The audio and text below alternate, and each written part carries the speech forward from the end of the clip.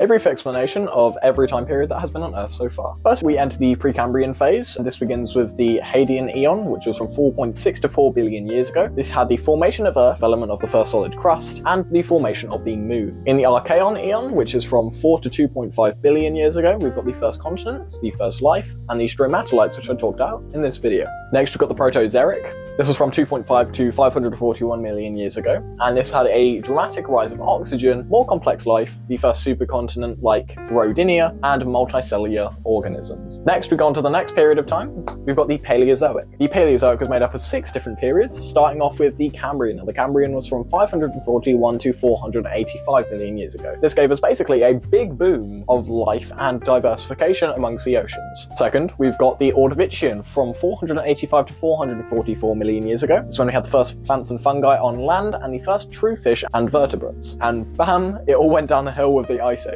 Up next, we've got the Silurian. Now, the Silurian lasted from 444 to 419 million years ago. The Ice Age was no more, and now we have the jawed fish and the vascular plants, things like horsetail ferns. Next, we've got the Devonian from 419 to 359 million years ago. This was the age of fish, the first land mammals, forests, and an extinction again. Boom. Next, we've got the Carboniferous, 359 to 299 million years ago. This gave us our first swampy forests, which nowadays we use as coal, reptiles and amphibians, and big bugs from oxygen. And finally, in the Paleozoic, we have got the Permian. This was 299 to 252 million years ago. This gave us the Pangaea supercontinent, the reptiles and first dinosaurs, and the Great Dying, which killed off 96% of all life, and I talked about both of these in these 2 videos. Next, we're on to Mesozoic, or the age of the reptiles / dinosaurs, and we've got Triassic, which is 252 to 201 million years ago. This gave us dinosaurs, early mammals, pterosaurs, Pangaea was splitting apart, and another mass extinction. Next, we've got the Jurassic period, which lasted 201 to 145 million years ago. This is when dinosaurs truly started to flourish, marine reptiles began booming, birds started to grow, and minor extinction. Finally, we've got the Cretaceous. Now, up until this point, flowers had not existed, and the continents were now drifting into their current positions that we know today. And finally, the Cretaceous ended with the Chicxulub collision. This caused a mass extinction, wiping out all non-avian dinosaurs, with the rest to evolve smaller and later on into similar things like birds. And finally, we're getting closer to home now, we've got the Cenozoic. This begins with the Paleogene, which is 66 to 23 million years ago. This is when mammals began to dominate, whales began to evolve, and more birds. There were a lot of birds at this time. And next we had Neogene, 23 to 2.6 million years ago. This gave us the early hominids, which are our relatives. The grasslands were expanding, a cooling climate, and this eventually led to an ice age. And finally, we've got the Quaternary period. This is from 2.6 million years ago until present day.